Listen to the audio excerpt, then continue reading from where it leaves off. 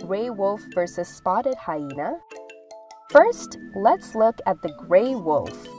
Wolves are intelligent, efficient pack hunters and the apex predators of the North American wilds. They take down plenty of prey, from small rodents to the large elk. So let's see how this canine will do in battle. Stats: weight 30 to 80 kilograms. Bite force 700 psi, which is enough to chew through bone in only a few bites.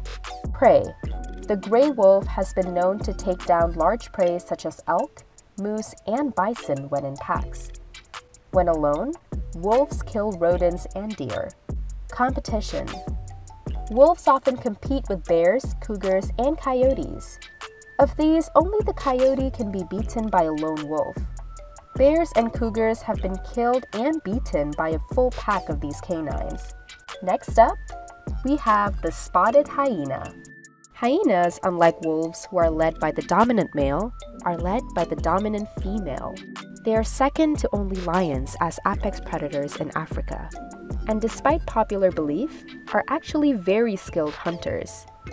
Let's see how our spotted girl matches up against a wolf. Stats: weight 44 to 64 kilograms. Bite force 1,100 psi.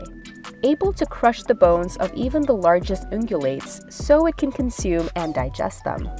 Prey: spotted hyenas hunt anything less than a zebra alone. Larger prey like zebra and the rare buffalo are taken on in groups. Competition: hyenas are known to drive off wild dogs and cheetahs with ease, when alone, and are on par with leopards who they often scare off in groups.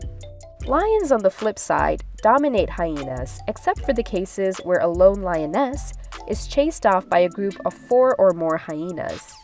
So who would win this legendary battle? This fight is very even, and I would say it could go either way. But at the end, the scale tips in slight favor of the spotted hyena. While the wolf may weigh a bit more than the hyena, the spotted animal is just as muscular and has a more lethal weapon in form of its bite. So in the end, I say the spotted hyena wins 65 to 70% of fights.